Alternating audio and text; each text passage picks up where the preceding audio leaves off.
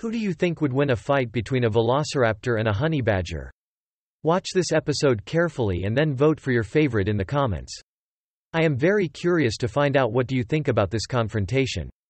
The velociraptor, or the raptor, is one of the most famous dinosaurs ever, largely because of how they were used to such brilliantly scary effect in the Jurassic Park books and movies.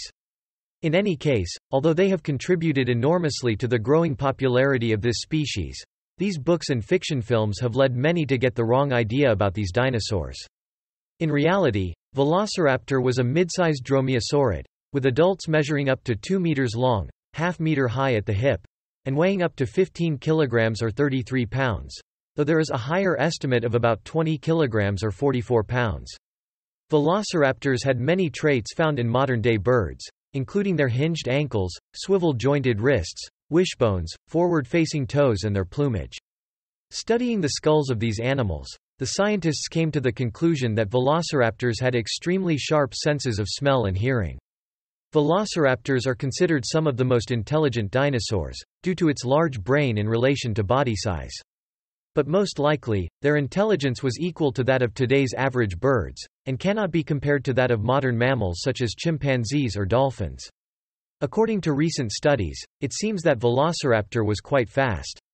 Their muscular legs and long shins allowed them to take long steps and reach speeds estimated to reach 40 kilometers or 25 miles per hour.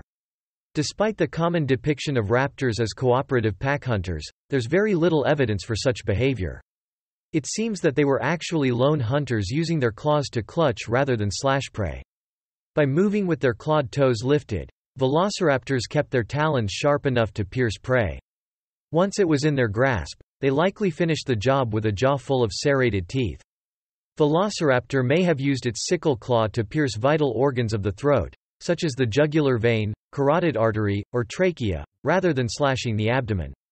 The slashing theory was tested during a BBC documentary, The Truth About Killer Dinosaurs. The makers of the program made a fake velociraptor leg with a sickle claw and utilized a pork belly to recreate the dinosaur's prey. In spite of the fact that the sickle claw did penetrate the abdominal wall, it couldn't tear it open, demonstrating that the claw was not used to disembowel prey. Some researchers have launched the theory that the velociraptor used a hunting method very similar to that used today by some birds of prey. According to this, the velociraptor jumped on the body of the prey, nailing it to the ground under its own weight, stuck its claws in it and began to feed while the prey was still alive. In the end, the prey died of massive blood loss. I will not insist on the description of today's second fighter because we have talked about it in other episodes. For those interested, I will leave the links in the description.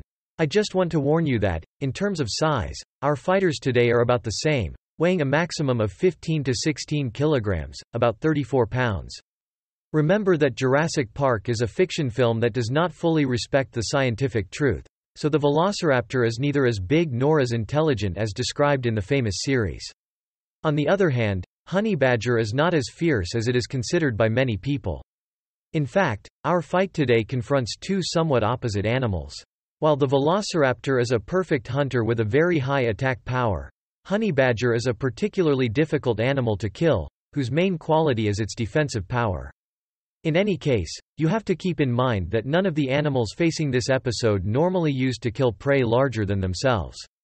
The most effective method by which the velociraptor could gain a major advantage in this fight I think would be to attack the eyes of the honey badger with its claws. On the other hand, the honey badger could cripple the velociraptor, its jaws being wide and strong enough to break its legs. The result of this fight seems extremely difficult to predict, so I'm glad that you will be the ones to decide the winner, and I will not have to. My vote will be in favor of the honey badger this time, although I am not a fan of this animal. I think it is smarter than its opponent and, in addition, I rely on its defensive abilities. So please vote for your favorite by commenting with #raptor, respectively #badger. For now, the score for the episode, Orca vs. Tylosaurus, is 10-8 in favor of Tylosaurus. Although more than 18 of you voted, only these votes were valid, because the others either omitted the hashtag sign, or misspelled the name of your favorite animal. You can still vote for the winner of that episode, and those who voted wrong can edit your comments and correct the votes, so that next time they are taken into account. Thank you for your attention and support. Take care of yourself and your loved ones.